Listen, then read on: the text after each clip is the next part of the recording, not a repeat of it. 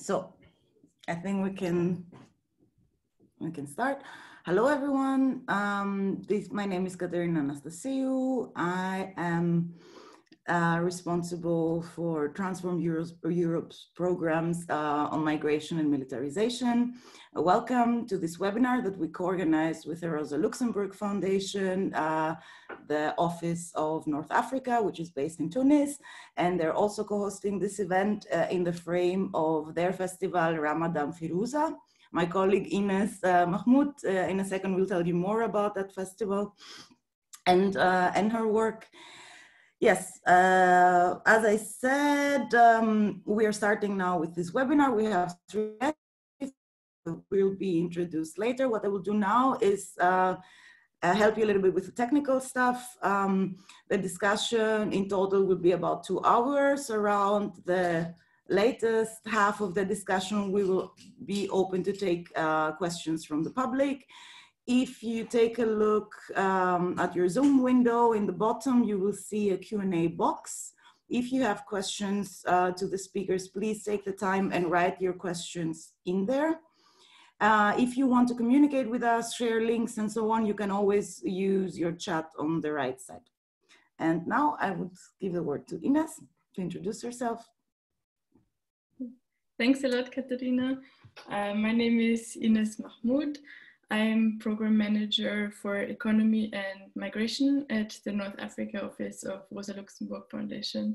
And yes, I'm very happy that today we could co-organize this event on the recent situation of sea rescue in the Mediterranean since the outbreak of the pandemic. We have also hosted 2 other events this week on the situation of migrants in North Africa, specifically in detention since the outbreak of the pandemic. And on our Facebook page, you can still also watch short films on migration and find information on other events that are part of our Ramadan program, which we are hosting this year.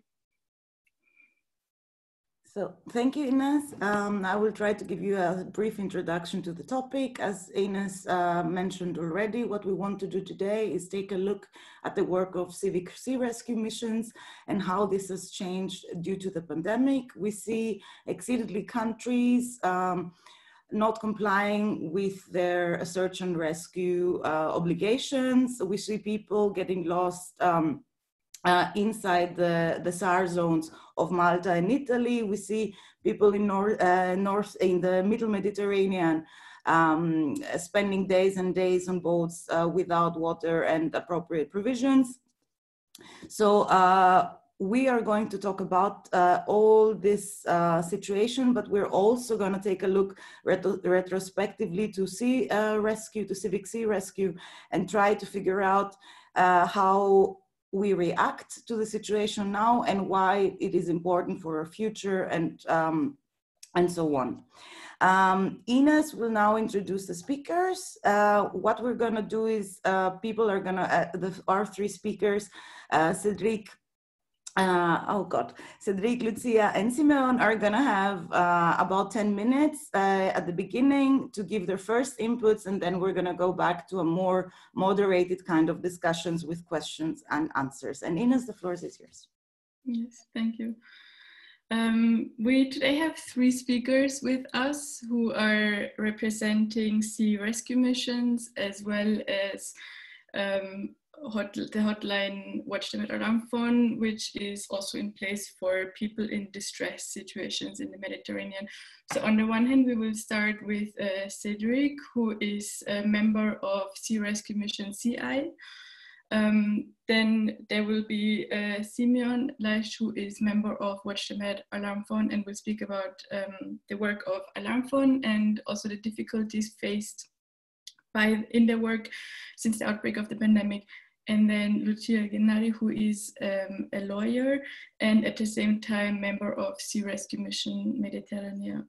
And as Kat stated before, if you have any questions, if any questions come up also during the presentations that we will hear now, you can just write them in the chat and they will be asked later. So we will start with you, Cedric.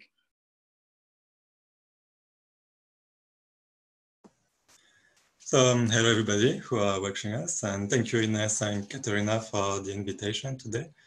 I actually just came back from the ship I anchored a few days ago, so it's still something really, really fresh for me.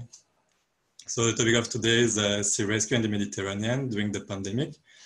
And as a field media coordinator for the NGO CI, who is doing search and rescue in the central Mediterranean since 2015, I wanted to make a short debrief about the previous mission. So first, I think it's important to divide this topic in three categories. The first one is how politicians are delaying and stopping search and rescue NGOs, which is already a really famous topic.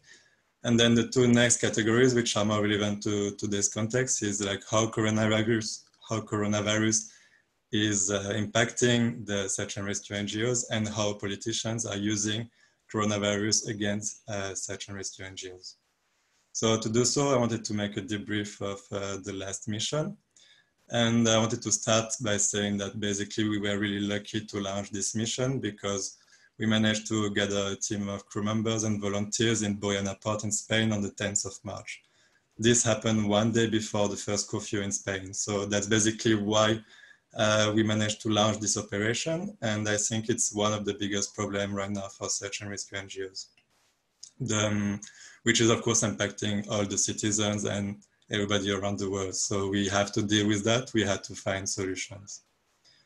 So I've listed a few other problems due to coronavirus. Of course, the shipyard crew who was in Boyana port in Spain in charge of repairing the ship had to leave earlier because we knew about this travel restriction. And this meant that we arrived on the 10th of March and we were able to leave the port only on the 30th of March. So we had delay in the reparation process, but of course we had to finish it.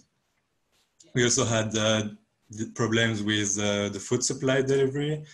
Going to the market was not possible. So basically, as soon as the Spanish government released the curfew, we had followed strict standards. We have restricted our movement outside the port and outside our ship. So from the 10th of March, basically, we have been taking quarantine measures inside the Al Kurdish ship. We also had the impact on the media attention. Of course, now everything that is about Central Mediterranean is not so shared in the media unless it's related to coronavirus. So then we left on the port on the 30th of March. We arrived on the Southern on the 5th of April. And on the 6th of April in the morning, we received the first message from the alarm phone saying that there was one boat around us. So we went on scene, we launched the ribs. The Libyan militia arrived on scene as well, made dangerous maneuvers around the wooden boat, shot fires, told us to go home. And the people afraid jumped into the water. So we conducted the rescue operation of 40 to 50 people without life jackets. Everything went well. We were really happy, of course, about this, that we had no people dying. And at the end of the rescue, the Libyan militia took the wooden boat back to Libya, probably to sell it again. At the end of the operation, we received a second message from the alarm phone saying that there was a second wooden boat in another area. So we went on scene, and it's actually quite interesting if you never had this kind of operation. It was around the oil rigs and the platforms and the ships. So it was full of activities, but nobody to rescue the wooden boat. So we went on scene. There was already a ship who was in charge of coordinating the rescue operation designed by MRCC. But they denied to conduct the rescue, so we took over. And at the end of the day, we had 150 people on board. So we headed towards Lampedusa and Linus Island, two small Italian islands, to stay on standby. At that time, we didn't know what will happen with the people. Basically, I had a conversation with a volunteer where we were thinking, okay, are we going to transfer to disembark the people in Spain or in Greece? We had no idea. Because in Spain, that's where we came from. And in Greece, because of this new operation called IRINI, it's a European operation that took over the Operation Sophia. And one of the points was the people rescued by this operation will be disembarked in Greece. So we had limited access to information on the ship because we don't have a lot of internet. But we heard about this, so we were wondering, okay, are we going to Greece or to Spain, to give you like how far we were thinking about. But of course, the head of mission and the headquarters who were in charge of finding a quick solution, because our job on the ship is basically to care about the guests. But then the headquarters and the head of mission who are in charge of finding a port told us quickly that, of course, we cannot travel. It's not safe. It's actually quite dangerous to travel with 167 people on board. So we just stay on standby waiting for an answer, waiting for a solution from Italy or Malta. After a few days, we read on the news that the Italian government was actually willing to find a solution, and they wanted to make a transfer from the guest to from our ship to a ferry. So of course, this was not an official information. It was just what we could read on the media, but we were quite confident on their will to find a solution, because at that time we already had one medical evacuation, and we had one delivery of food supply, medical supply, that went quite smoothly and efficient with the Italian Coast Guard. We also had information that the mayor of Palermo, Orlando, was also actively trying to find a solution. So we were quite enthusiastic to this news, of course, but that was not official news. That's important to remind. So that means we couldn't share that information to the guests, for example. Because, for example, the media was also saying the transfer will happen in the next few hours. But in the end, the transfer happened after 11 days of waiting. And this probably could have been avoided and put our mission and our guests at risk. It's important to remind that we are a small ship. It's 38 meters long. We have only 2 showers and 2 toilets and 1 shower. The people could barely lie down. And basically we headed towards Palermo because of the weather conditions. And therefore we could see the land from the ship. So this is a really difficult moment for the guests. They are wondering why they have to stay on the ship, why they cannot go to the land. And few of them had access to internet and found out about being transferred, but they were saying this transfer is not good, because why should this happen this way? Why are we not transferred to the land and put into quarantine somewhere? Why do we have to go to a ferry? They were afraid that this ferry would just bring them back to Libya. So this can let you imagine how the the mental condition of the people during those 11 days. So we actually had one suicide attempt. We also had someone jumping into the water trying to reach the land. Of course, we brought him back on the ship and everybody was safe. We had a second medical evacuation and a second delivery of supply. On the 17th of April, we had the transfer to the ferry. We were quite happy about it because the team of the Red Cross seemed quite warmful and really happy to be present. So that also relieved all of us. And then we spent 2 weeks into quarantine on the Bay of Palermo. After 2 weeks, we went on shore to the port and we had the coronavirus test. And after that, we had the port state authorities who controlled the ship and its safety. They actually told us that it was not necessary to do the quarantine and the corona check. It was normally either one or the other, but it's, of course, a political move also to delay our rescue. So, I mean, to bring some timeline back, so basically we left on the 30th of March. That was 36 days ago. And the last people we had with us, so after the rescue, the 6th of April, from the 6th of April till the 4th of May, when we went to the port, that was 29 days. So we spent 29 days with no contact with the external world, which can give you an aspect on, it's actually twice the amount of a quarantine. So they made the report, and now the ship Alankurdi is being detained in Palermo because supposedly it's not safe for the crew members and their guests. The report has been shared to the flag state authority, which is Germany, and the authorities in Germany have stated that the safety issues that were found on the ship of Alankurdi were actually not a good argument to being detained. And that's actually where we are right now.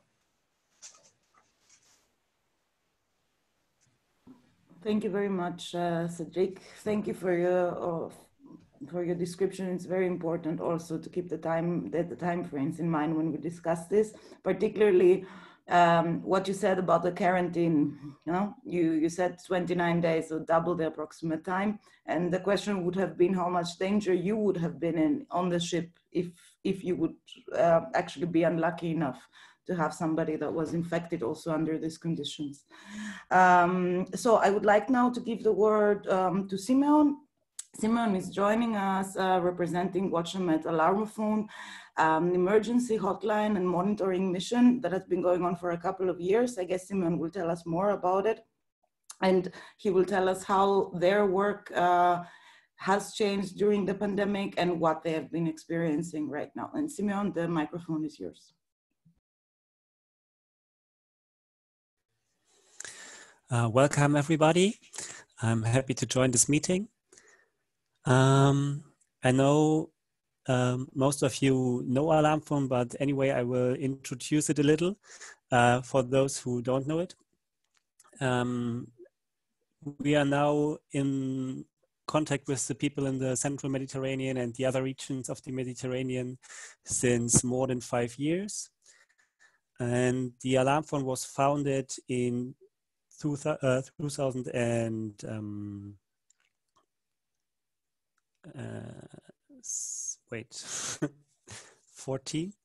I guess.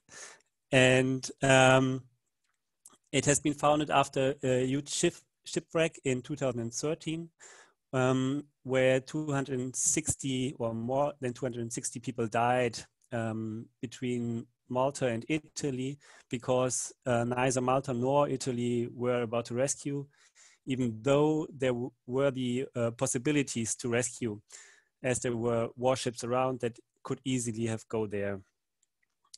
And Malta and Italy, it's a conflict we are since then monitoring in the central Mediterranean. But our network has grown as the conflict has grown, maybe. We are now more than 200 people all around Europe and North Africa. And we operate a 24-hour hotline for people in distress at sea. To give you an idea, in the last 5 years, we had more than 3,000 calls to the Alarmphone from people in distress, which is meaning maybe or probably more than 100,000 people which tried to reach Europe called out to the Alarmphone, because the official search and rescue centers, the RCCs, like the RCC in Malta, the RCC in Rome, are not operative or do not help migrants anymore, or just organize their pushbacks, as we are witnessing at the moment.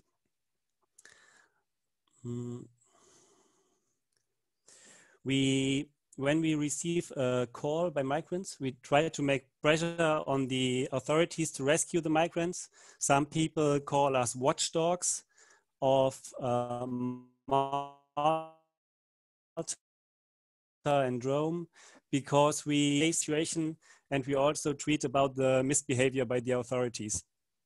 And with this, we try to visualize the situation in the Med as it is, and we try to raise awareness about the situation, because what the states are doing is actually they try to create a void of information, and they try to create a black hole kind of information, so that nobody sees what's going on. And we try to prevent this from happening.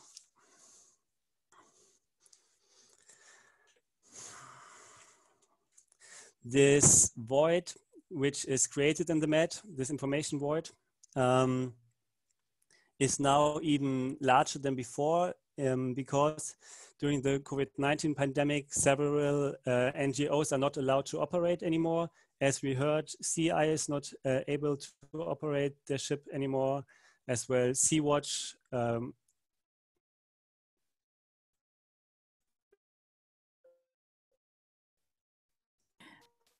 is not there. Perhaps. And that is the Moonbird mission, civil flight mission to the Central Mediterranean.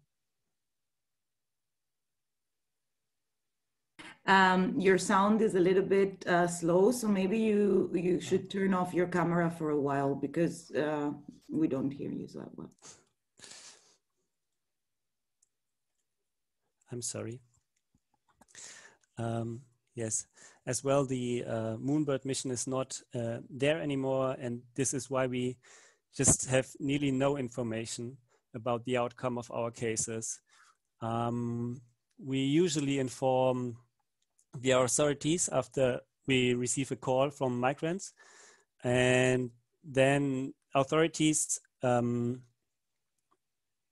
not give us information, but take all the information, and we have to just relay on what they say, but they're saying nothing. And this is, so when we lose contact to the migrants, we are just blind in a way. And this is what is the situation at the moment.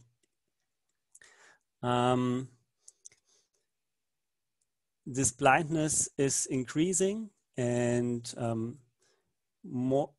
it is not clear really what is happening at the moment.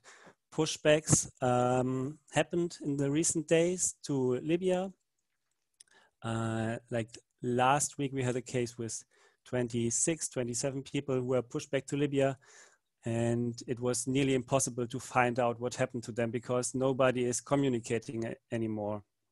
And the search and rescue NGOs are not there, so we have no clue, really.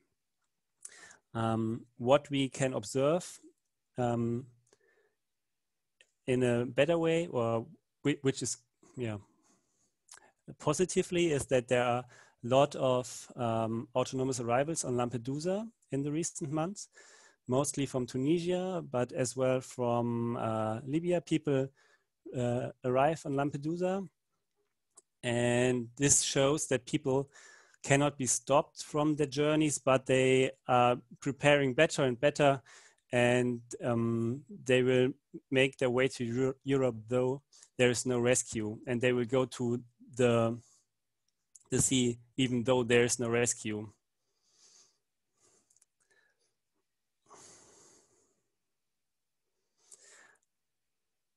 In the beginning of April,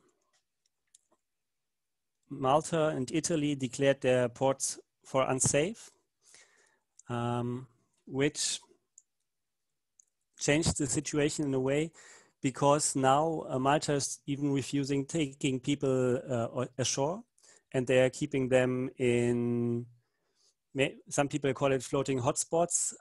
It are pleasure vessels off the coast of Malta, and they try to pressure Europe to take those people in. And it's kind of a bit different situation than in Italy, where people are just in quarantine, and after the quarantine on the ferries, they will be brought to the land or brought ashore. And in Malta, it's not clear yet what will happen to those people.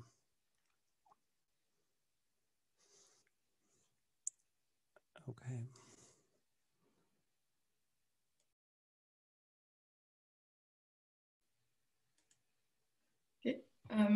Thank you, Simon, for your contribution.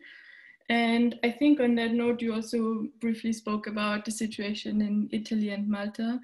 And we will continue with Lucia, who, as I said previously, is a lawyer, but at the same time also member of Sea Rescue Mission Mediterranean. And she will speak about the difficulties that the Sea Rescue Mission encountered since the outbreak of the pandemic, but at the same time, she will later also probably have the chance to even more, that so to say, speak about also the legal implications that the recent situation actually has on migrants crossing to Italy and Malta. So thank you, Lucia.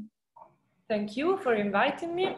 As you said, I'm part of Mediterranean, which is actually not an NGO, but it has been called more a non-governmental action. It was the result of different groups from civil society gathering together and succeeding in buying a ship, the Mare Ionio, which has been monitoring and also doing rescues in the Mediterranean since the end of 2018.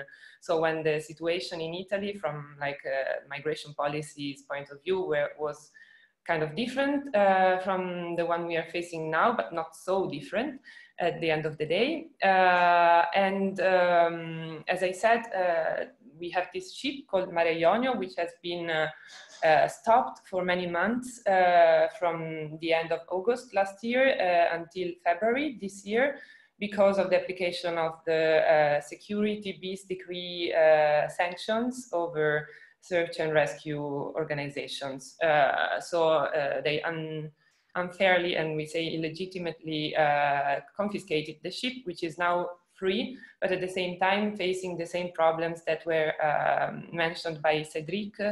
How to get to the ship, form a crew in the pandemic times. So with all the restrictive measures towards freedom of movement for everybody. When the ship will be at sea again, probably facing the same problem that CI, but also Aita Mari faced during the last weeks and months. So Mediterranea is a peculiar kind of organization which needs support from an economical point of view. So we will have the website mentioned in the chat, and you can visit and also donate if you want.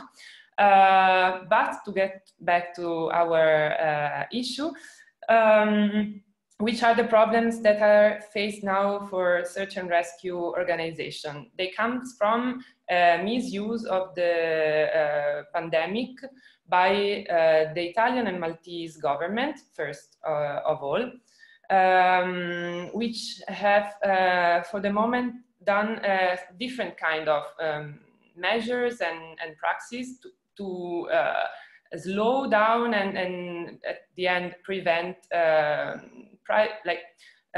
civil society organizations to be active at sea. So what do? They make NGOs stay in ports for the longest time as possible, or any way to make missions very slow. So standoffs, which means like the period you have to wait before getting a solution for rescued people is really, really long. It was something that started in the Salvini times, but it's something that is still happening.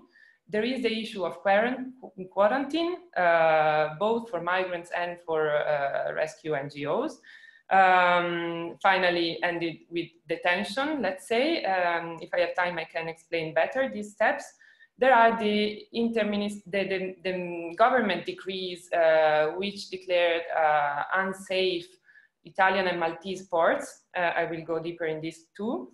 And at the end of the day, there is the following of a policy which started a long time ago, of externalization of European borders, also at sea. So that means a delegation to North African authorities, basically the Libyans, but also the Tunisians,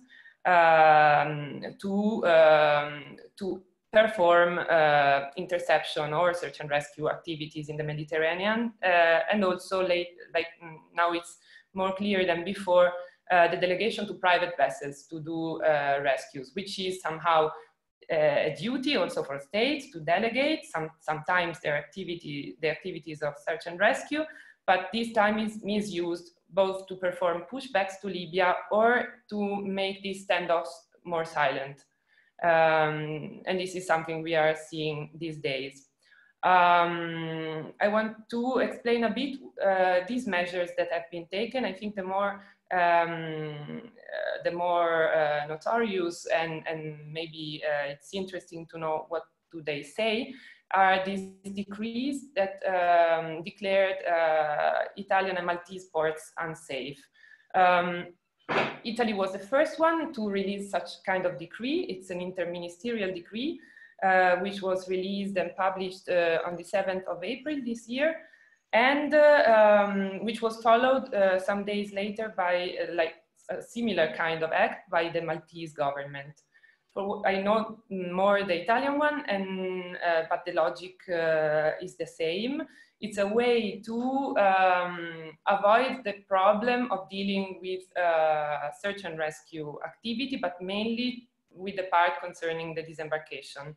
And this is a way to use, we can see it as a way to use this moment, the sanitary emergency, as a way to negotiate at the European level the issue of migration management.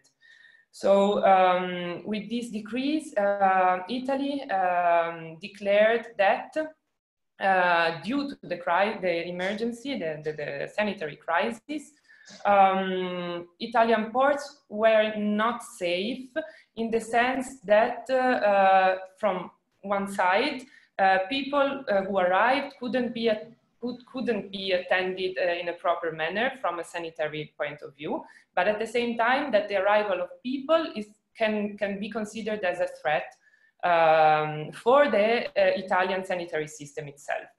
And this is something which will concern people who are not all rescued people, also because we need to consider the fact that, as Simeon was saying, we have more and more autonomous landings in Italy, in Lampedusa, but also in Sicily. And it's just about people who are rescued by foreign ships, so ships not flagging the Italian flag, and not in the Italian SAR zone. So it's like two elements which are totally casual. It's not something that has a specific logic, which is outside the common frame with, regarding foreign NGOs bringing illegal migrants to Italy. And for these people, ports are not safe. All the Italian ports will not be considered safe according to international law of the sea, which is very questionable, for all the period of the emergency, of the sanitary emergency. So at least until the end of July this year, but I think they also extended it. So it's a very long period and includes summer, which will be really problematic.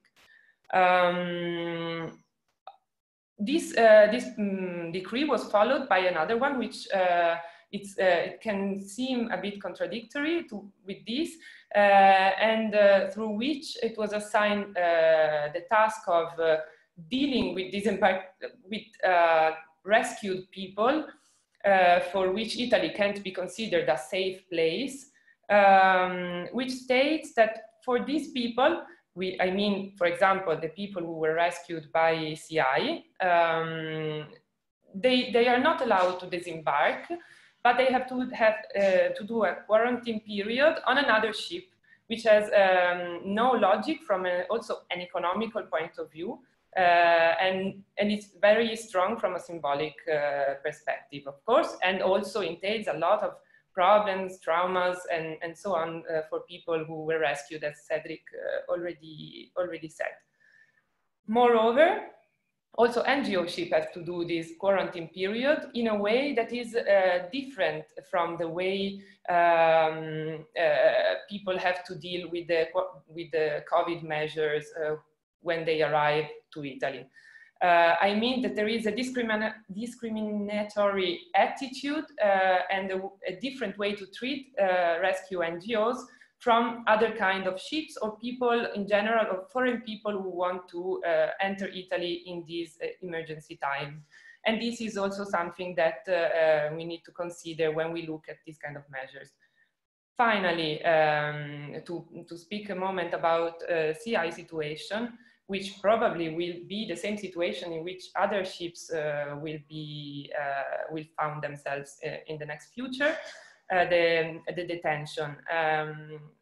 I make this because it's not a real detention, it's the result of an inspection during which it is asked to rescue NGOs to respond to requirements, safety requirements, which are thought not according to the kind of ship that they are, but to the kind of ship that they think NGO rescue ships should have. It's a bit complicated, but it's just to say that it's a way, an administrative way to deal with this kind of ships, which is not new from, again, from a political perspective, and it's in the logic of the code of conducts, which have been already used, or they are thinking to use on a European level, and which aim at the end of to prevent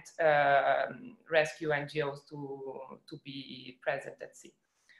I think I stop in case it's 10 minutes, no? Thank you, Lucia. We're going to come back to you anyway, but thank you very much. I will now open a little bit the format. So instead of having these 10 minutes inputs, we're going to be asking questions, Ines and I, and addressing one of the speakers or all of them, depending on the question. So the first question would go to Cédric. I mean, you've touched upon it already during your input. And if I'm right, going briefly through the Q&A, a couple of people asked about this. Does the pandemic, or even before the pandemic, do, let's say, a very hostile conditions stop people from taking the decision to get on a boat and try to cross the Mediterranean? And how does this situation really affect people on the move? What happens to them? Would you talk with us? And of course, I mean, it's Alan Kurdi was the last ship of the civic rescue missions that was operative. So it would be super if you would answer this question. So we have Alan Kurdi, but we also have Aita Mari, who was just after us actually. So as a volunteer for search and rescue NGO, I don't know about what's happening in Libya, as in it's also an argument being used by politicians against individuals and search rescue NGOs. Therefore, I have no contact with what's happening in Libya. And the only thing I can say basically is what I can read on reports online. So there is one really nice called The Torture Factory, and it says that 85% of the 3,000 people interviewed who reached Italy from Libya had been subjected to torture, violence, and inhuman treatments. So that's a good way to show what's happening there. And of course, when we conduct the rescue operation, we can see and hear that. We have one doctor and one human rights observer who are in charge of assessing the medical conditions of the guest, and on certain scenarios, take also the stories of the guest. And of course, we can see the marks, we can see the scars on the face, we can see broken fingers, we can see marks of burning, of hitting, etc., etc. So I can just, by this experience on the ship, assess that what it says on the report is actually true. And basically, we also hear about kidnapping, about people getting their passport destroyed in front of them. And that's actually the idea, is that a lot of people from Africa, from Asia, travel to Libya to work in Libya. They wanted to make money in Libya, to work there, to get some money to send back to the family. Most of the interview or the discussion we had, the people did not want to go to Europe at first. That was the only way to leave the country, because the borders are closed, because there is a civil war ongoing. And because, of course, when you are part of the lowest class, you are the one the most affected by it. So I think it's something important to say, to break down a bit the cliches, that the people actually did not think to go to Europe. They were just forced to. And basically what they told us is that they are going on the ship because it's either freedom or dying, but both solutions are good solutions for them. So that shows you like why they don't want to stay in Libya, and why they are also forced to take those ships to embarkations to go to Europe. Of course, there is also another side because of coronavirus. To come back to the question, right now there is no more rescue operation ongoing in Central Mediterranean. We have talked already about it, but I think one of the big problems as well is that there is no more monitoring on the Central Mediterranean. So we have seen, like I was saying earlier, the Libyan militia are not working anymore because the Libyan authorities stated that their ports were not safe anymore. So we have seen Libyan ships being stuck at the port and not allowed to disembark. I don't know how this evolved in the future.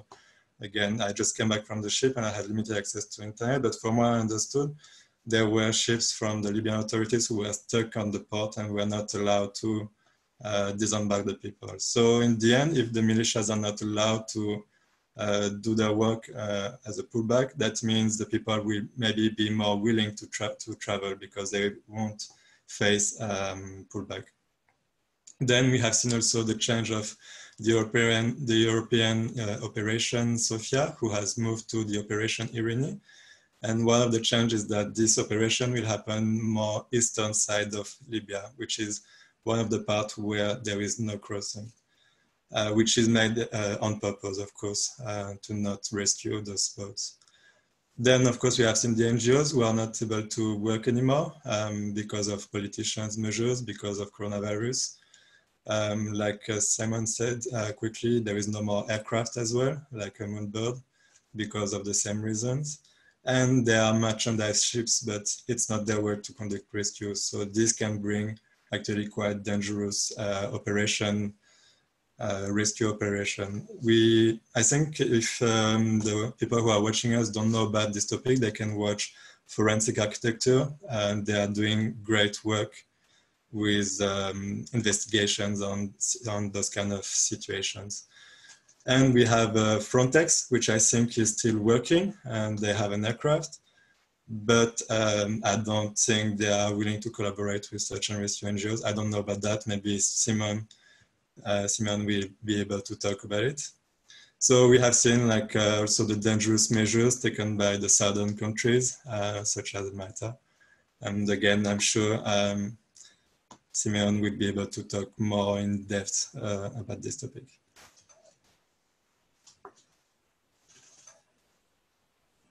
Thanks a lot. Our next question actually is for Simeon, because we have already spoken about this briefly, but in the past weeks we have seen many boats being pushed back to North African shores, especially Libya.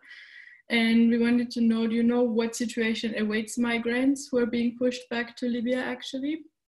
And at the same time, within the past years, we have observed a lot of pressure also on North African countries, for example, specifically Tunisia, to implement, for example, a new asylum law, or discussions on disembarkation platforms. Do you think that there is an intention to externalize the European border further, and that this means also, of course, criminalization of search and rescue missions?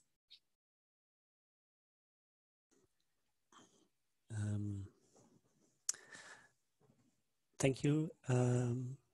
Yes, of course, the European Union is keen to externalize the borders or to Europeanize the borders in Africa. Maybe you could say it like this, because externalization always sounds like now we do not have nothing to do with it anymore, but it's just the opposite.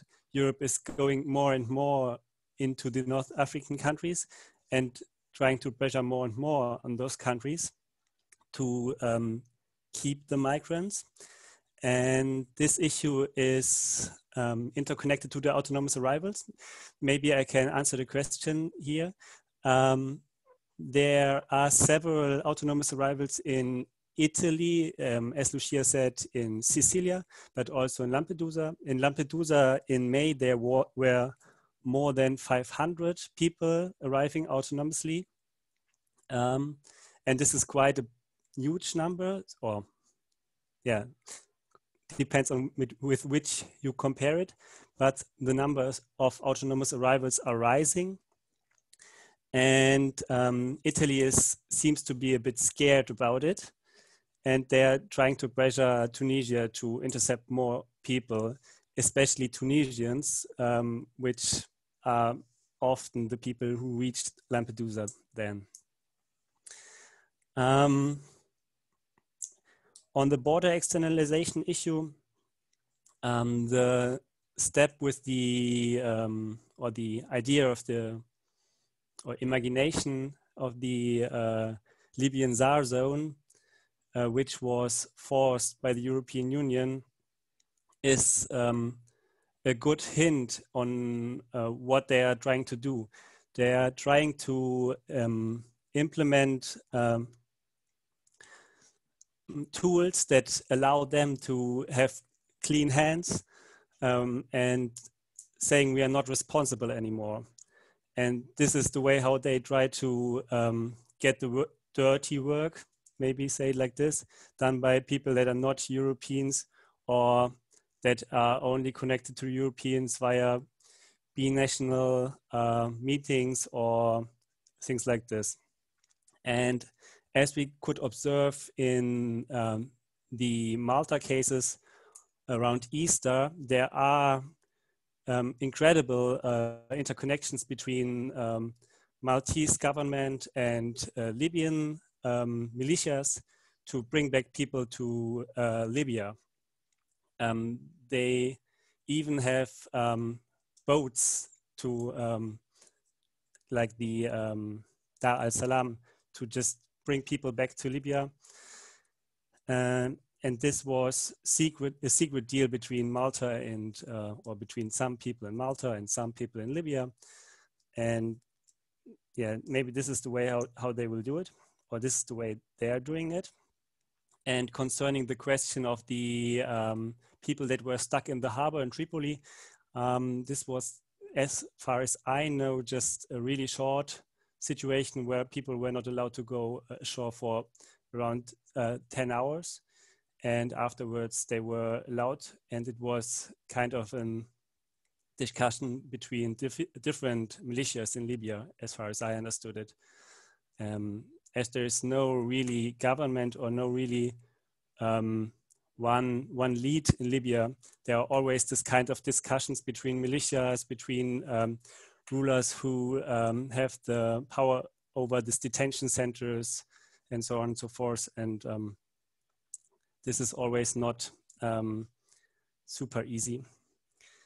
On the question of coronavirus and Libya, we had a case in the beginning of the coronavirus where Libya refused to act because they said they don't have protection gear, and they didn't go out and rescue the people. And in the end, the people were rescued to Europe. But now we are observing again that European or Frontex planes spot the boats, and the Libyan authorities intercept them. So things are now again on a usual, I would say, level. Concerning the question if Libya is intercepting boats.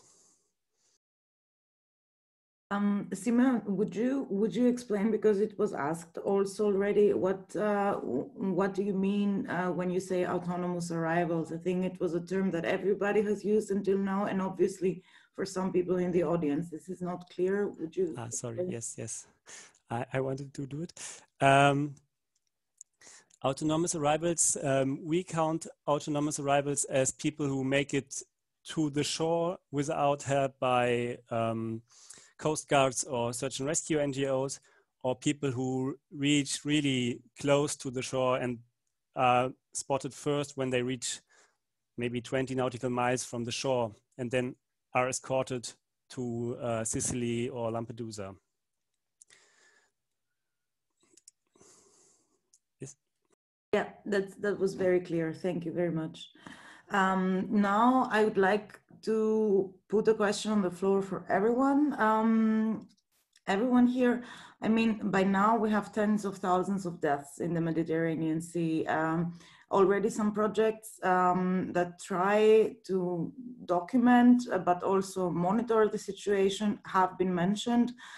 I would like to have a little bit of a debate on a more ethical plane, so to say. I mean, even the ship of CI took its name by Alan Kurdi. Alan Kurdi was this two-year-old boy that was washed up in the shores of Turkey back in 2015.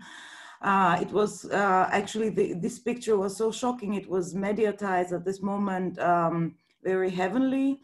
But we do know that a lot of people that lose their lives on sea are practically forgotten. And the question is, how do we, I mean, of course, people that engage in sea rescue out of the premise that nobody should die if help would be possible. So how do we deal with this grief? There are projects, like there is a project in Tunisia, in a city called Zerzis, where fishermen have created the cemetery of the unnamed for people that whose bodies have been washed up. They keep collecting personal items, also as well trying to curate a data bank that would make it possible to relatives to find the people they lost. We know that there are some projects that are similar in Italy. Also, from what I know personally, the people in Catania working in the morgue are quite active in taking care of the remains. But the general question to everybody is, does anybody care in Europe? I mean, do you have the feeling that the grief is powerful enough to support more understanding and more solidarity towards these people and sea rescue respectively? So I don't know which one of you would like to say a couple of words. Maybe Lucia.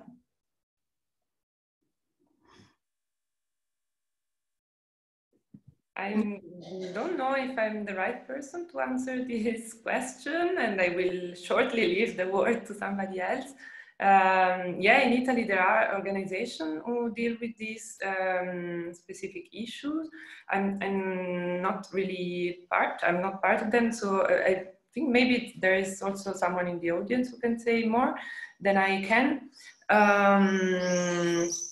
And yeah, I can say, for example, from my perspective, it is something which is very meaningful to deal with and can also lead to the construction of legal actions for families of people who died at sea or who get injured during their journeys.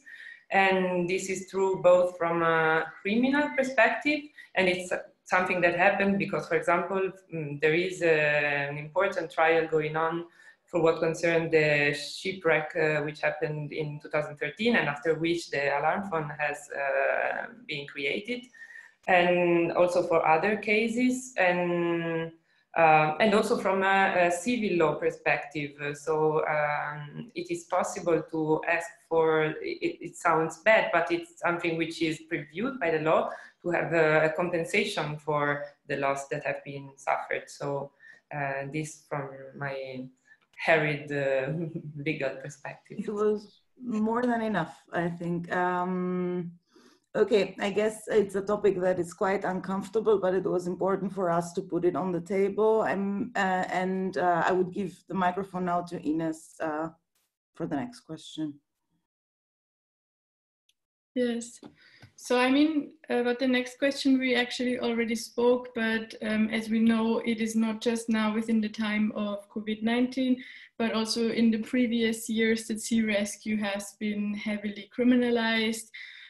Ship confiscations, claims about the safety of naval vessels, delays in the workflows, exhaustion of the financial capacities of civic rescue missions seem to be a strategy also used to hinder sea rescue missions from operation. And I mean, this question I think was also asked in the Q&A. How is it possible to resist this repression, and what are also forms of support and transnational national solidarity for sea rescue missions? And we also wanted to add, have you actually received any support by international organizations like UNHCR, IOM, etc. in this context? I would ask Cedric to answer, and then maybe Lucia. Yes? So probably Lucia would bring the legal aspect to that. Of course, we received funding from people and from NGOs. Basically, Alain Kurdi, like Lucia says, detained at port, the same for Aita Mari. So that means we cannot conduct a search and rescue operation. To give an idea, basically this is a well-known issue, a well-known technique used by politicians to delay us from doing operation.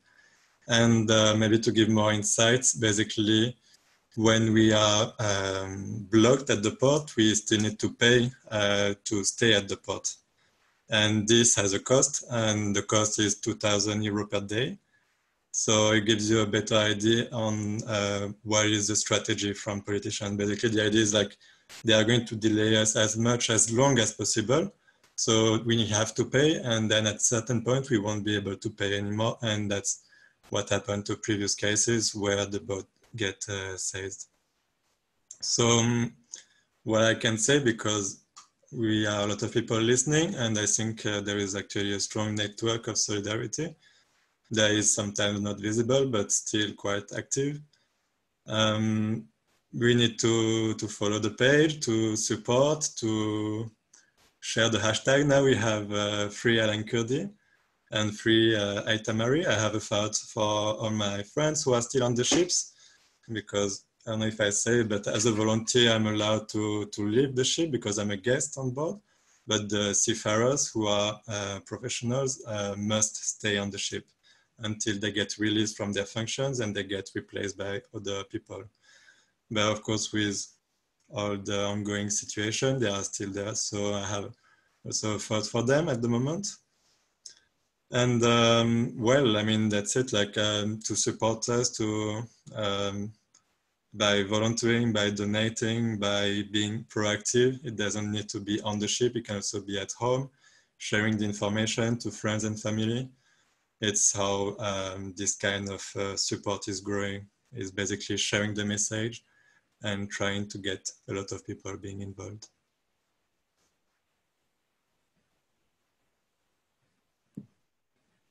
Okay. Yeah, for what concerns the support of international organizations, and I think you mean like the governative organization like the Council of Europe, the UNHCR, and so on, there has been also strong support also concerning in specific cases. And this is true when we see the reports that has been published both on search and rescue activities and their criminalization, and also for what concern, and this is really crucial, the situation in Libya. No? They have the possibility to document and to provide for an institutional opinion on what's happening, and this is this has been done in this period. And it has been useful. If we think, for example, there is a letter by 6 different UN special rapporteurs concerning the first directive, which was released by the Ministry of Interior in Italy against the Mare Jonio, for example, which was followed by many other directives of the same kind. And they were underlining something that we also want to all the time underline, also from a juridical perspective, and that is that there has been like a reverse perspective of the search and rescue dynamic, which led to, and I want to explain a bit because this can be not very clear. I mean that the directives from the Ministry of Interior in Italy, the new laws that has been that entered into force during the last years, and also these last acts that has been taken by the Italian and Maltese government, they all start from a reversed dynamic. That means that search and rescue activities, and especially the last part of the search and rescue activity, which is the disembarkation of people in a safe place, has been framed as a way to smuggle people, okay, a way to make undocumented migrants, possible terrorists, arrive to the European and specifically the Italian and Maltese coasts. While what we think that it's really against international law, both law of the sea and human rights law, which is non-intervening when there is a duty to do that, non-coordination between states, push back by proxy, even sometimes violent acts, has been framed as like a policy. It's like the managing migration fluxes, let's say, and it's something which has been, which states, especially Italy and Malta, but with the full support of the European Union and therefore of the other member states and the European institutions, first of all, the European Commission, they are like seen as acts of politics and a way to avoid responsibilities, which we think it's not it's not successful, because at the end of the day, there is a chain of responsibility that can be reconstructed also through the use of legal actions.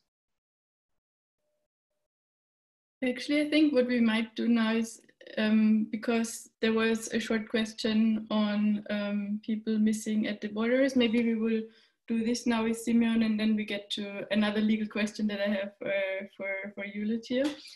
So, Simeon, you said that you could briefly speak about the subject of persons missing on the borders.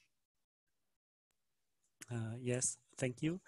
For the alarm phone, it was, and it still is, an important issue, because we do have contact with a lot of people who call us and are searching for relatives, beloved ones, and they do not know what happened to them because of the information or non-information of European and African actors.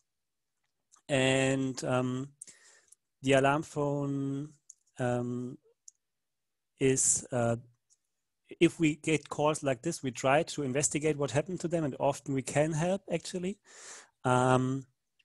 But what we find is really important is that people are not alone and interconnect, because there are so many stories which are similar to each other, and so many people are missing their children, fathers, sisters, because they tried to reach Europe and they did not succeed, and we don't know, or they don't know where they are anymore. And we are an activist network, and for me, this network type of connection between us is a really strong link and is really supportive.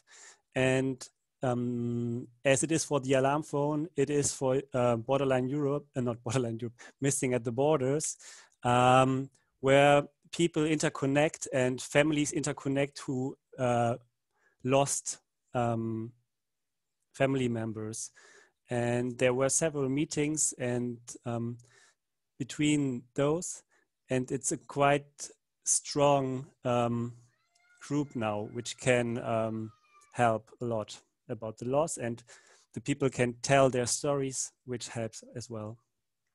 And it would be super cool, or it would be really important to make these stories more visible in Europe.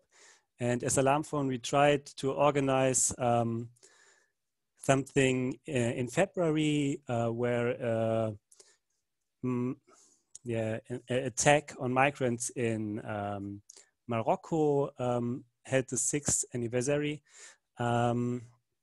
where more than 10 people, if I remember right, died. They tried to swim to Spain or to the enclaves because they were shot in the water. But it's really difficult to raise awareness for these issues, as I'm not sure why, but it's really difficult. Thanks a lot. Yes, so I just had another short question for Lucia. I mean, in your introduction, actually, you spoke also about the legal implications in Italy specifically, but would you probably be able to elaborate a bit further on this, and also on what is happening in Malta actually within the past weeks, and the legal measures taken basically, especially in these two southern Mediterranean countries that make sea rescue very difficult recently?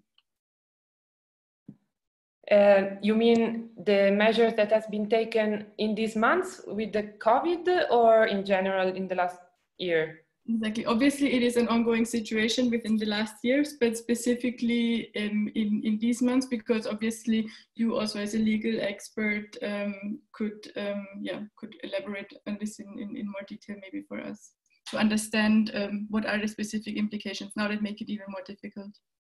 As I said, the first concerning the COVID emergency period, the juridical measures that has been taken both by Italy and Malta is this decree that declares ports unsafe. Also here there is a reversion of the concept of safety because international law of the sea describe like the place where shipwrecked people have to be disembarked also in the fastest time as possible, to release the rescue ship from its obligation towards rescued people. It's the so-called place of safety, which is described by international law of the sea in some, let's say the international law of the sea it's a huge group of different tools, conventions, treaties, and soft law. So it's a really big mix of different legal instruments. And it is described by the guidelines of treatment of people rescued at sea, which is a document released by the IMO, the International Maritime Organization, as the place where people who has been rescued can meet their basic human needs, and where SAR operations, search and rescue operations, are considered to be finished. So search and rescue operation don't finish until people is disembarked on land, okay, not in another ship. And so the concept of safety from this perspective on international maritime law is referred to the safety of the rescued people, okay?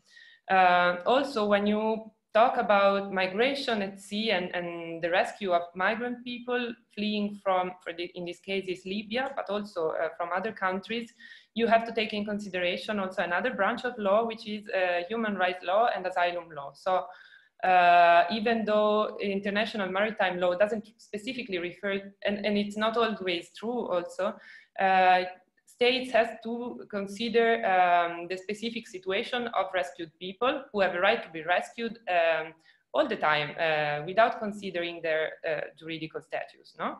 So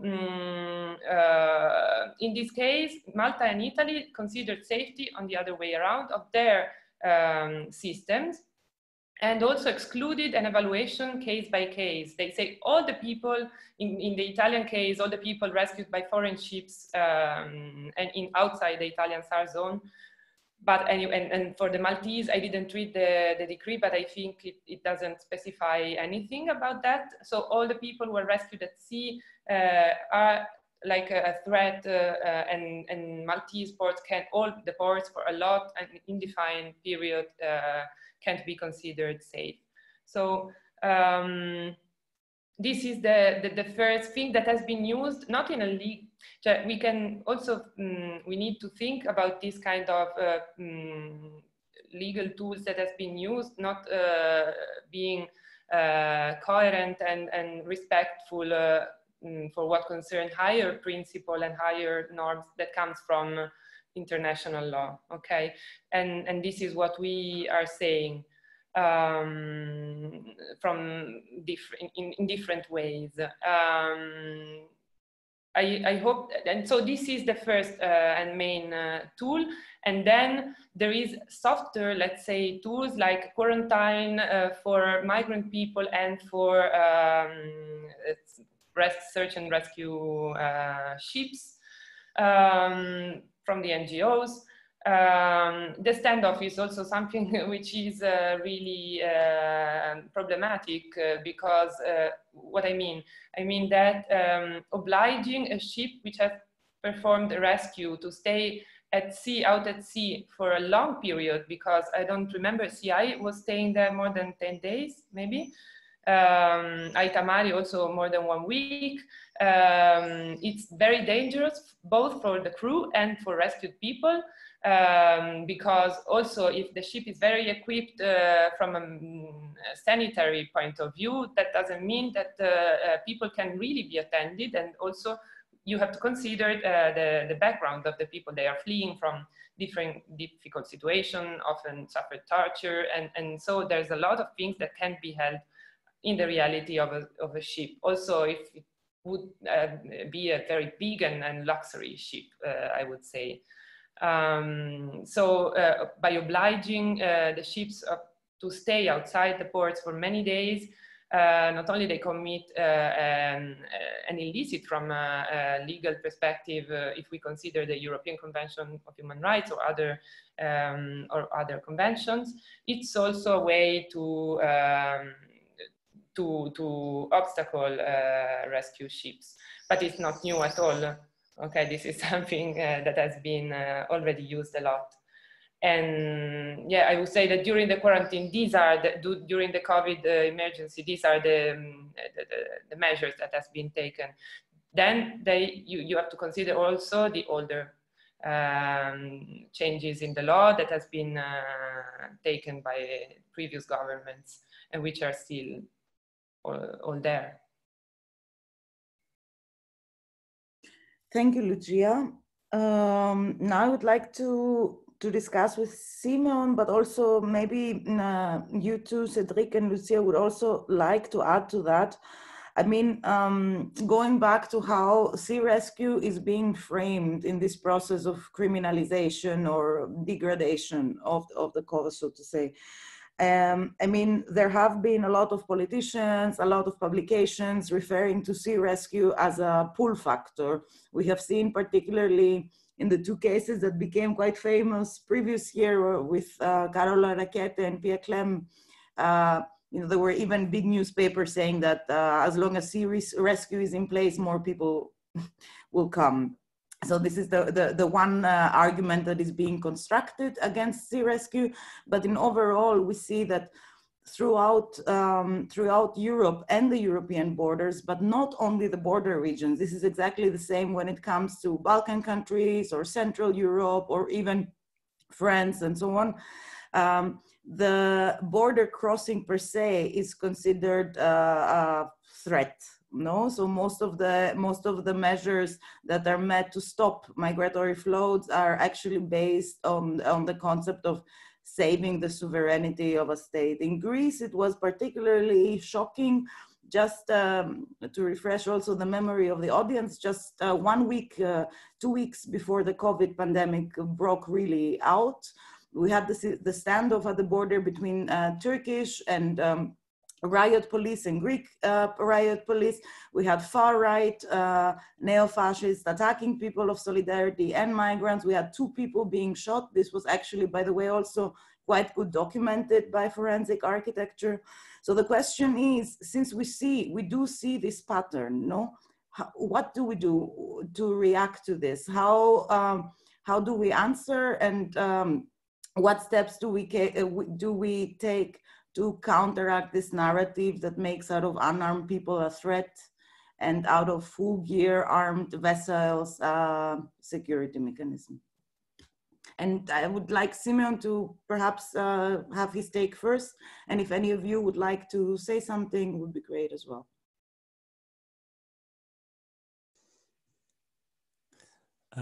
Thank you. Of course, this is an incredible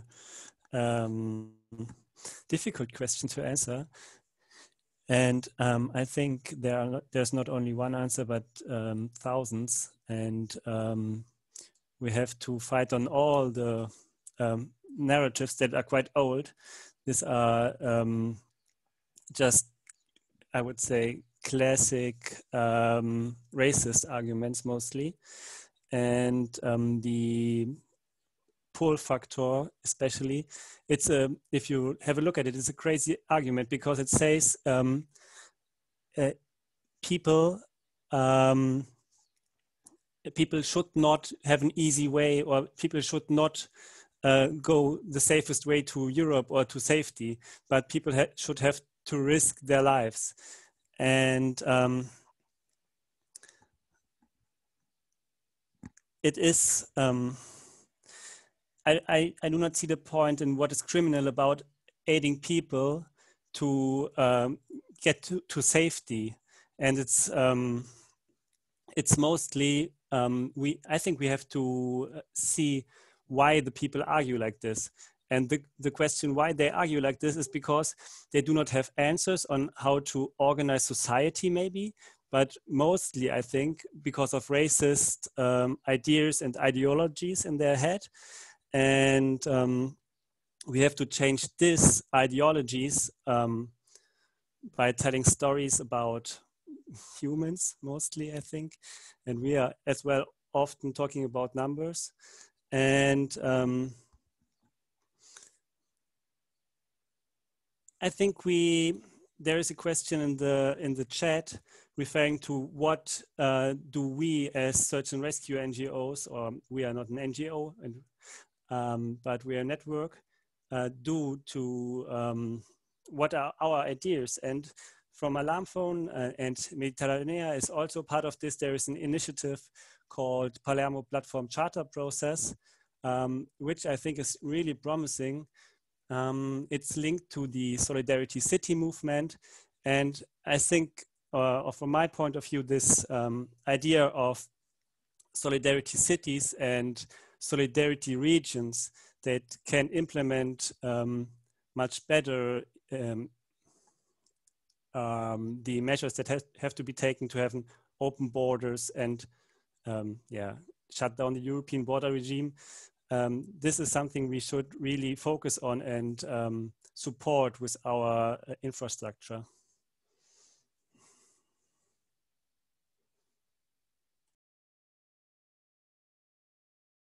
Cedric, would you like to share your thoughts on that as well? Yeah, I mean, in terms of narratives, personally, I would say there is no way to fight against narratives because people cannot always make their own stories, and there are thousands of different narratives from refugees, migrants are eating their child and burning people. I mean, like, so I think there is no way to find those narratives unless maybe bringing more, convincing people to act, to become active, to become part of the story.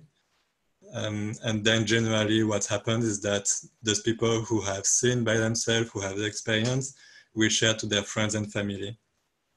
And only when a friend or someone from the family who is not aware about this situation, who might be from far-right movement, fascist or whatever, hear that a colleague or friend or family has been doing something in favor of this situation and has brought positive feedback, then they are going to trust that person and to maybe change their mind. So I think it's really on the local level that we can change the narrative only with individuals. And that's also why I don't want to lose my time with people that I don't know who are racist, because I will never change their mind by bringing arguments.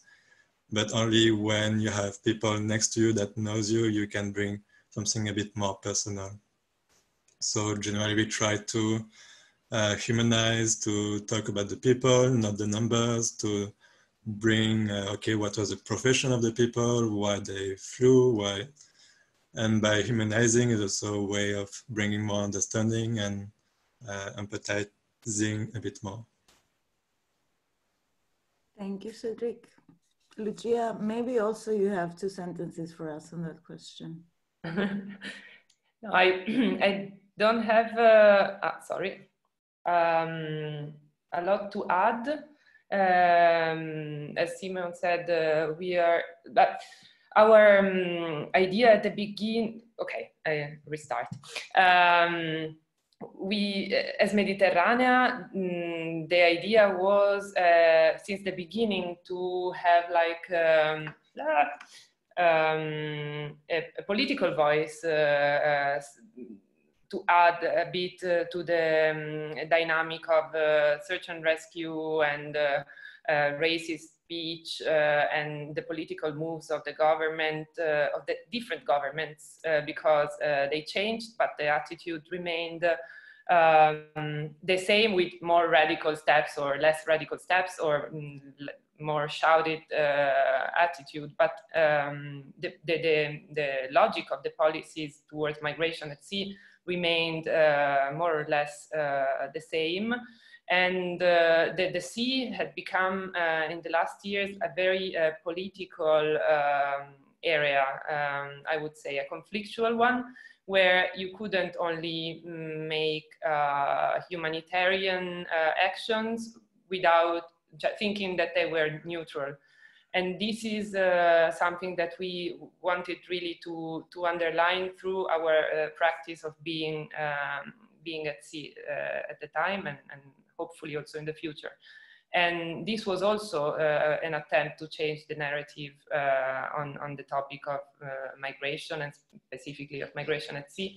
But Mediterranean also always described itself as like a double-phase action, which acts at sea, but a lot also on land, of course, with migrants. And for the rest, I share all the things that have been said. Yeah, I don't have a lot to add. Thank you. Yes, we have one last question actually for everyone. I mean, many within this recent pandemic are talking a lot about things to get back to a form of normality. However, within also the subject that we are discussing today, the normality, so to say, for people crossing the Mediterranean has also in the past years been a permanent state of exception. And our question was a bit, I mean, this was answered also already partly, but which measures would need to be taken, especially by the EU, to ensure that the lives of people on boats in distress in the Mediterranean are not put at risk, and that the responsibility for search and rescue and international law is being respected? I mean, maybe Lucia, you want to start? There's a number of things that could be put in place. Of course, first one would be not to delegate anymore this activity to especially the so-called Libyan authorities. And this is this passed through also from reconsidering the legitimacy itself of the existence in this historical moment of Libyan SAR zone. And remember that this is possible, the existence of the Libyan SAR zone and the existence of the Libyan Coast Guard and this structure, it exists only because it's supported financially and also from an operational point of view by the European states. So this should stop immediately. And of course, imagining another way of behaving at sea would be important, because we have seen so far that European state ships have been stuck in the ports, let's say. So the EU operations are mainly working through air assets, which are de facto cooperating with the Libyan authorities so they can intercept migrant boats. This is something which has been documented. Also, it has been said explicitly, for example, by the Frontex director in many occasions. Italian Coast Guard ships, which used to be part of operations that were anyway part of military or safety operation, but also performed a lot of rescues in the past. They don't do it anymore. So the presence of European ships would be of help, of course. And of course, stop preventing NGO ships of performing their activities would be crucial, at least for a small part of what is in general migration at sea, because of course we have a small amount of NGO rescue ships anyway. Also, if they were free to go around, they can't support all the burden of this kind of activity right now. Also, we have to think about the Libyan situation right now, which is of an ongoing, very violent conflict still going on. So I would say that these are some steps that should be taken from the European countries. Cedric, maybe you want to continue? Yeah, so I mean, of course, being part of CI, I would just say we would like to not be detained and to be able to conduct our rescue operation. But of course, like Lucia said, this also should be the work made by the EU and the states. So we are only doing those operations because they are not showing responsibility towards rescue, sea rescue. We would like also maybe the people to be distributed equally and to avoid to put too much pressure on Italy and Malta, to have more common sense of the EU. And we would like to have more support and instead of being blocked. And those are, I mean, again, I'm volunteer and I believe there are much more things to do that Lucia and other experts could talk about. I also want to say that the citizens are playing an important part, and not everything has to be done by the EU. On a local level also a lot of things can be done, and a lot of support and a lot of collaboration can be made. And I mean, that's also, yeah, as a designer, personally, I will always prefer to have everybody working together and involving all stakeholders. And but I know this is not the reality, so it's much more complex. There are actors on every levels, from local to international, from the citizen, the NGOs, the institutions. So I have no big solution. Yes, and Simeon, I mean, I know that Alarm Phone is also doing a lot of political work. So would you still like to comment on this question? Because after this, we will go to the Q&A and answer questions that were asked in the Q&A. Yes, thank you. First of all, I want to highlight that it is incredible that we have to talk about sea rescue and how we can force Europe to do sea rescue. This is just not the way how it should be. And Alarm Phone is at the moment doing the work of the RCCs, which is also not the way how it should be. We're just volunteers as well. And we are running this hotline now.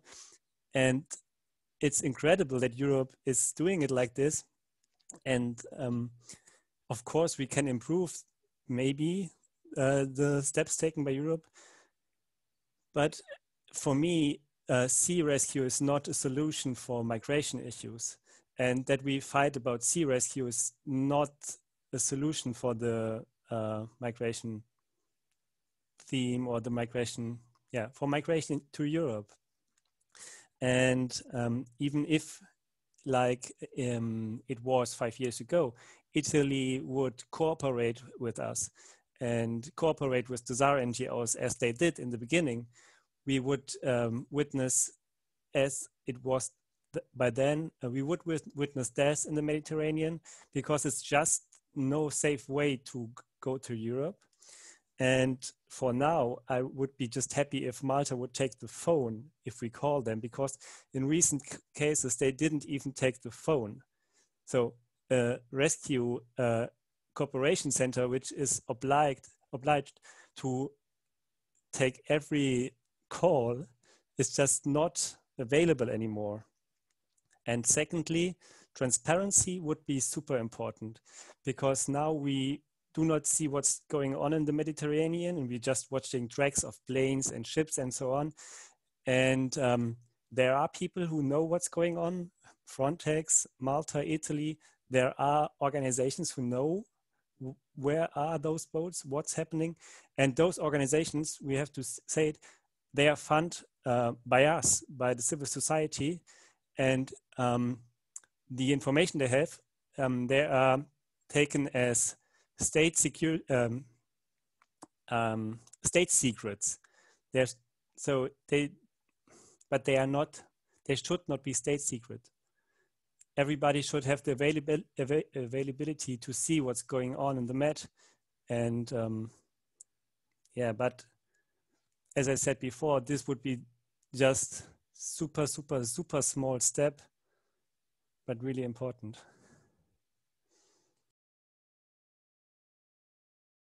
Thank you, Simeon. Now I would like to ask Tatiana. Tatiana Moutinho is my colleague from Transform Europe, and she's helping us out with the silent moderation today. Tatiana, would you read out a couple of questions from the Q&A session, and then everybody gets the chance to answer them. Okay, good afternoon, everybody. So I have selected, so to speak, 4 questions from the Q&A, and I will read them through, and then you will answer. So one of them is, what do you know about the intention of the Spanish state government to forcibly deport 650 Tunisian citizens? Another regards alternative ports. Since Malta, it's obviously problematic to harbor more migrants, and Italy has closed ports for COVID-19, why are the NGOs not using the ports, alternative ports such as Croatia or Slovenia, which are deemed to be safe? A third question would be, do the crews of Irini operation ships have the competence to participate in search and rescue operations? And finally, and this is a half answered question, I suppose, so it regards the expectations for the post-crisis period. Shall we expect a number increase of people on the move, and whether Europe is prepared, or what type of answers from the Europe could we expect? But this, I think, was more or less addressed already. Thank you. Thank you, Tatiana. Who would like to take the floor first? Cedric, I see you looking in the camera. I mean, that's a lot of questions, so it would be hard to remember. I didn't write all of them, but one of them, I think I already replied on the chat. So the question was, why are we not bringing the people to Slovenia and Croatia? Because simply we cannot travel there. It's way too far. If you look at a map, if you go on Google Maps and you check out the distances, it takes days to go there. Even, I mean, I have never been there, but I would say like at least 4 days to go there. It's just not safe to travel with so many people on board. So we are actually obliged to go to the closest, safest port, which is Malta or Italy. And we are actually following the instructions from the LCC. So we are not taking our own decisions on where we go. We are following instructions from the authorities. And that's basically the work we are doing. Thank you, Cedric. Lucia, maybe you? Yes, just to add something to what Cedric already said, which I totally share. You have to consider that the captain of a ship has the responsibility for safety on board. So it is really on its both like responsibility and its technical evaluation, what is safe and what it is not. And that's why, there is this standoff situation all the time. And I don't know about the case of the 150 Tunisians, so I can't say a lot. And also about the competence, skills that Irini personnel will have on SAR operation, but the issue is that every ship has the duty, every master of a ship has the duty to intervene to help people in distress at sea. So anyway, if they are at sea, they have to intervene. Otherwise, for example, in the Italian Naval Code, there is a specific crime about non-support at sea towards people who are in danger. So it's a duty which is established by national laws, international law. It's even like a principle which goes beyond written rules in the law of the sea. And expectations, I don't know. I think that there will be the same, that probably these kind of more restrictive measures will be used for a long time. If we see about Italy, they will last at least until the end of the emergency, which doesn't mean like now we are free to more or less go outside and do some stuff, but the emergency situation is still it's still open and declared, and for the moment we will have it at least for all the summer. So I think it's a bit early to say what will happen after the crisis from this perspective, but there is a possibility, as it happens in other political dynamics, that these exceptional measures will be stabilized, and also because they were already in the mood, let's say, of the government, at least from the Italian and Maltese perspective. I don't see more in the possibility they will intervene more according to their duties, unless they are forced to do so by a number of actors, which include also civil society for sure. Thank you, Lucia. And Simon, before I give you the floor to answer this question, perhaps an additional question of me taking advantage of my moderator privilege now. I mean, we have seen, for example, from Germany, as it was mentioned before, the network of solidarity cities and solidarity municipalities, there is willingness to take people in. I mean, of course, in the case of Malta, Italy, but also Greece, another argument is, oh, we cannot let these countries take everybody in, and we need to organize redistribution in the European Union. So here we have the paradoxon of cities declaring the willingness of taking in people, and although the civic society is ready, the local authorities are ready, or for example, Portugal just also announced they're willing to take about 1,000 people from the Greek camps at least, but things are not improving anyway. So Simon, perhaps you take this into consideration in your inputs, and maybe say a couple of words about the network of solidarity cities as well. And the floor is yours.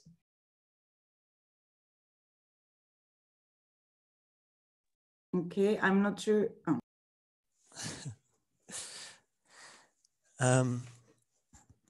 Actually, I don't know why the states do not want that people go to the municipalities. I just can speculate, as we all do. And my speculation would be that they don't want to lose the power about the situation, and they fear of losing the power. When they just make one step towards this new and maybe better distribution mechanism. And of course, there are legal arguments which Lucia could possibly tell us. And concerning the question of where people can be disembarked, if they can be disembarked in Slovenia or Croatia, I think Cedric and Lucia answered it already. But in addition to this, Europe is trying to pressure especially Tunisia to take in migrants, and Tunisia is refusing this, and Europe, as we heard already, is Europe is trying to pressure Tunisia for asylum law, which would allow it in a way to declare Tunisia as a safe port, or to disembark people in Tunisia.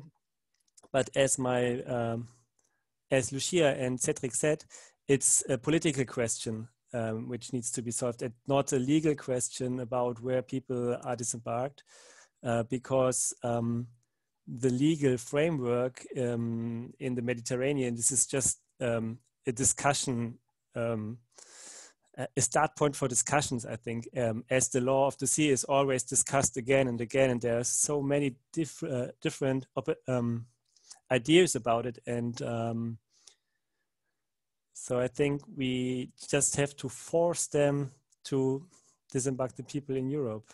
And if this is a port in Malta or Italy in the end, I don't know.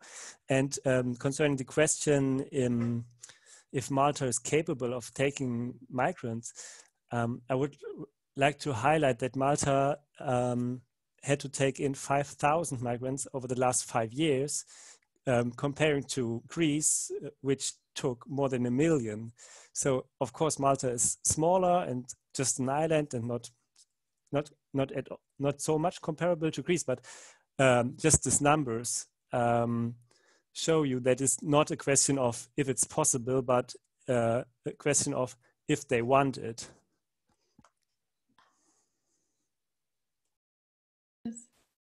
I actually also quickly wanted to say something about this question on Tunisia.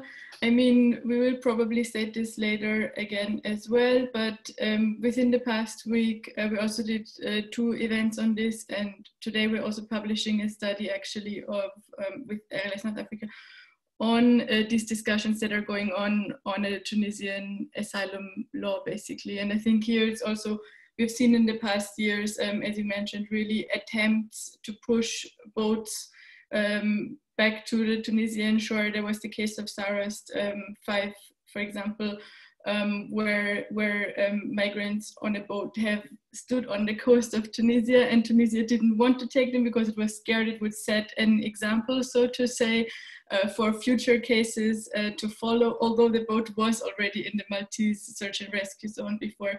So here it's also maybe worth another discussion to talk also about the economic pressures and the political pressures that are behind this. But I think Lucia also wanted to still say something. Yeah, about this, I think you have for sure a clearer ideas than mine, but just to say why Tunisia is not okay for, or in most cases, for the disembarkation of rescued people. This leads us again to the definition of place of safety when there is people fleeing from a country in the middle of the situation. So a place of safety, according both to law of the sea and human rights and asylum law, must be a place where people are not going to suffer any form of violence, of inhuman treatments and torture, but also where they are sure that they won't be refueled, so pushed back to another country where they can suffer this. So you have to see this principle also in this way.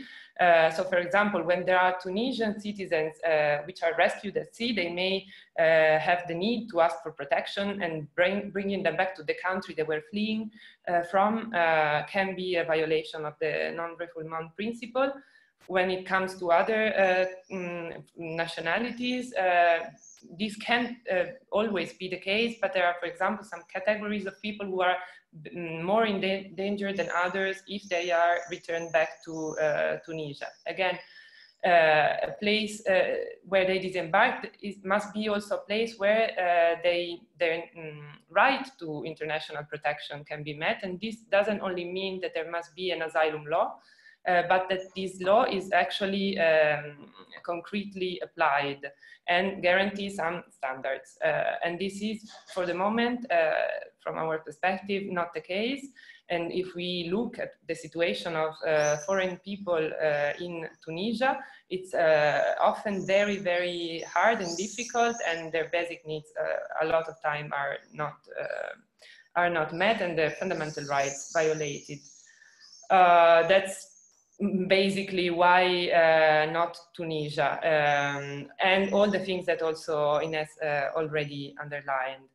And for what concerns, there is something that we try to underline all the time, is that the use that states do of all the search and rescue dynamics, which is aimed at forcing some balances in the European system for what concerns the solidarity and the burden sharing of migration to Europe.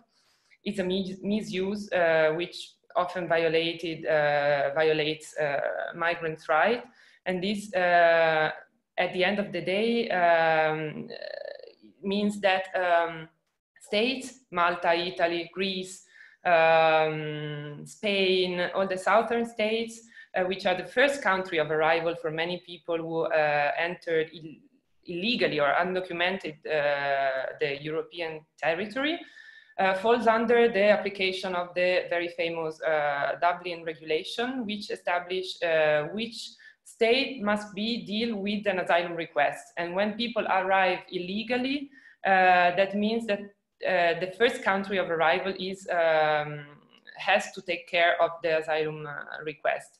And that puts a burden on southern states, and this is what they want to negotiate at the European level. And this is why they put in place this redistribution procedure, which actually, I want to underline, it doesn't exist in the European law.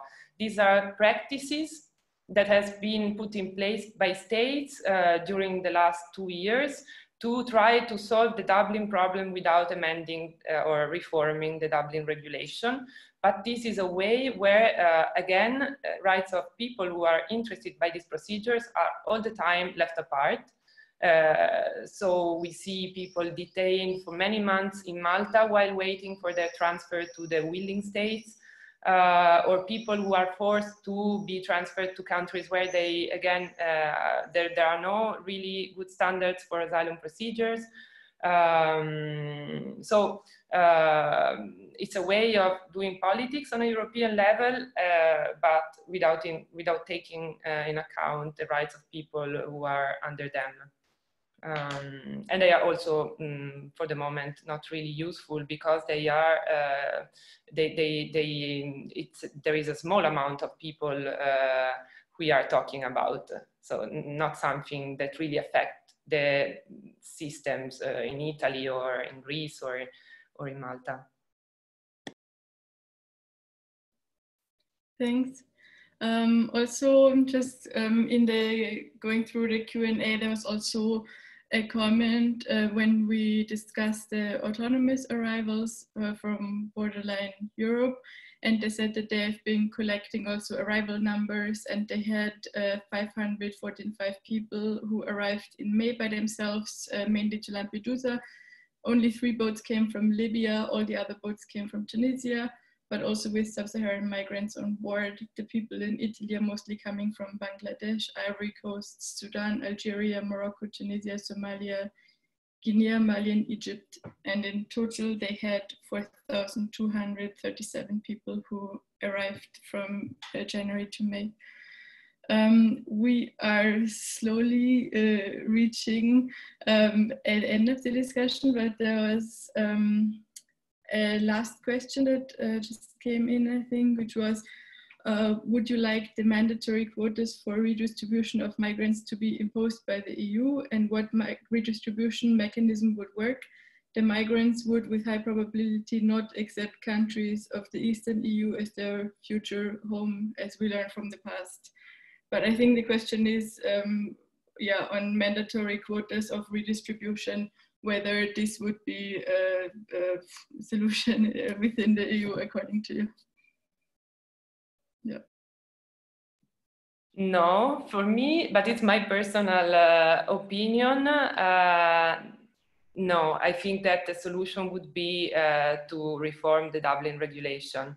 And the ideal solution would be also to take into account the needs and will of people who arrive to Europe.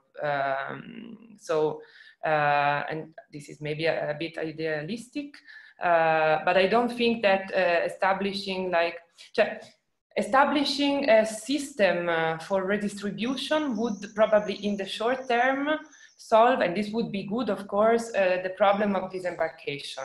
Okay, so from this side, it would be a good thing for all people who will be rescued from now on in the future. But to accept that this practice becomes systematic as it is, and more like on the model of the relocation mechanism that was applied in 2016 for people who arrived to Greece and Italy, that wouldn't guarantee rights of migrants at all. And because there was, back then, there were two decisions by the European Council regulating a bit the procedure. So it was a bit more formalized than the redistribution we see now.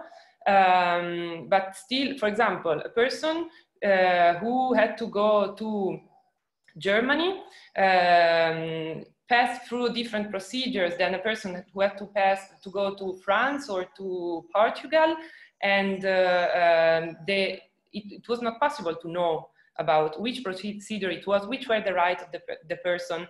They couldn't have the record of their interviews. They weren't notified the decision of transfer or the rejection, more than the decision of or the rejection of the transfer.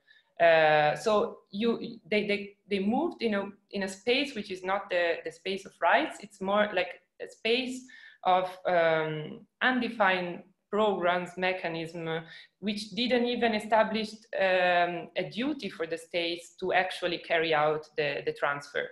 Because sometimes the transfer was something that had been wanted by the asylum seeker, but couldn't be achieved, and there was no way. Under Dublin procedure, if you have to be transferred to another country and you think it's not fair, you can go in front of a judge and make the judge assess the legitimacy of this transfer. We maybe don't like the rules established by Dublin, but at least you have a space of rights. While now, no, and the ideas that has been forwarded for now about redistribution are more like the relocation system.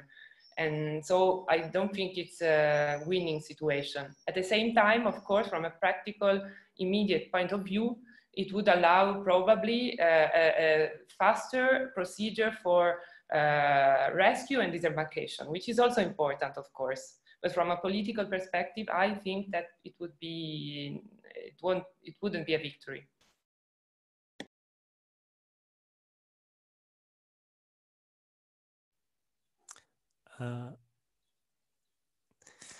Okay, I would like to answer one question concerning why Alarmphone was not sharing or is not sharing so much evidence with public prosecutors or with courts and so on and so forth. Because there was a question about a trial, I don't know which one, which was dismissed because Alarmphone didn't share evidence. From an Alarmphone perspective, we are first, our first goal or aim is to protect the migrants.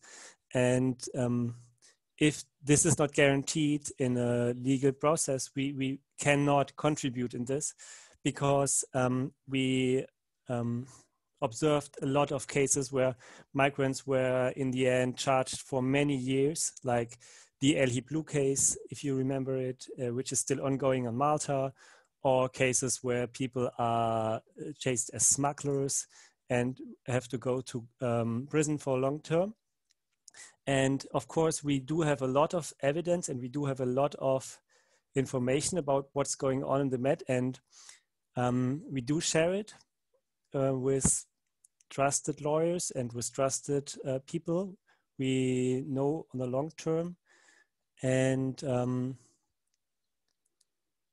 but only if we are sure it cannot endanger any migrant or any people involved in this, which is uncertain at the moment, because there are so many ongoing investigations against search and rescue organization and against migrants, which makes it difficult to have legal procedures. but there are legal procedures, and if we can contribute without endangering the migrants, we do. And maybe Lucia can add something from a legal perspective. I don't know. No. Thank you, Simone. Thank you for taking up the question. We're about to read it out loud as well. I mean, we're coming slowly to an end. It's always difficult to stop these discussions because no matter how long they are, it always seems that it hasn't been enough, right? So perhaps I take 1 minute to tell you my conclusions. Sea rescue at sea has to be supported. It is an obligation towards people that are risking their lives and people that are in danger. On our side, the side of Transform, we will continue visiting the borders of Europe, but also different countries in Europe, and asking the question, how are people treated, migrants and refugees in these countries, and try to make actually the conditions in which they have to survive a lot of the times more visible than they are now. And before I give to Ines also the floor for some closing words, two things. One, I mean, we keep talking about action that is taking place in here and now. But as it was mentioned already before, sea rescue is not a solution to migration, or being solidarious with migrants in your country is not a solution, of course, to migration. But on the other hand, migration is not the problem. If it was a problem, it would have a solution. The problem really starts in the countries of origin for these people. We have people fleeing war, fleeing persecution, fleeing also unemployment or poverty, and sooner rather than later, the way the industry keeps polluting the planet, we're going to have millions of people on the way searching for food, shelter, and clear water and environment. So if we really, really want to treat people good, we have to also address the reasons that force people leaving their homes and taking the risk to come to Europe. Yes, thank you everyone for being here. Thank you, Tatiana, for doing the online moderation. And Ines, I would like you to close the discussion, please. Thanks. Yes, so also on this note, thanks everyone for this very important webinar that we did today. And I think that, yes, we did discuss a lot about the central med and so on, but at the same time, the safety of migrants and so on is not just safety of migrants crossing the Mediterranean, it's also of those, for example, crossing the desert to Tunisia and so on, whose situation is even more precarious, and where we don't, for example, don't even have all of these systems in place, like sea rescue vessels and planes locating persons in distress and so on. So yes, for us, from this North African perspective as well, it's, I think, as also already mentioned, the question is also closely tied to the economic question at the same time. And I do agree that it is important to, so to say, create also the alternative perspectives and tie this question of why do people actually have to leave in the first place to much broader questions that have to be asked in the first place. And also just remember that we still are faced with a system where we force people to, in the first place, come this way through the Mediterranean, through the desert and so on, because we do not allow it to them in any other way in most cases. So yes, thanks to all. I also briefly wanted to mention, maybe Katarina, you also want to mention if you have events that are coming up by some, yeah. So for us, we are slowly concluding with LLS our Ramadan migration web series. However, you can stream our discussions that we had on the situation of migrants in detention camps in Morocco, Algeria, Libya, and Tunisia. On our Facebook page, as well as the presentation of a study on the implications of declaring Tunisia a safe country of origin and of these discussions on a new asylum system in Tunisia, which is a quite difficult question to answer, as we saw today, because on the one hand, yes, you should create good conditions for refugees in the respective country legally, but on the other hand, then with the danger that Tunisia is becoming a new externalized border of the EU and cannot really comply, so to say, with this law and with the provisions that the basic provisions that should be in place for refugees in the country. So thank you for everyone, and Katarina, maybe if you still have anything, okay. And, yeah, and the links also by everybody, if you want to share still your links or any hashtags, as you said before, Cedric, for example, for the campaign, or how somebody can get involved, then I think maybe we can close with this. And the last thing, what I forgot to say is that we have been recording this session. We're going to make it available in the next 1-2 days on YouTube, and you can find our information both in the Transform page, but also in the RLS Tunis page. Thank you very much, everyone. Thank you. Bye. Thank you for taking the time. Bye-bye. Bye. Bye, Cédric. Thank you very much. Merci beaucoup. Yeah.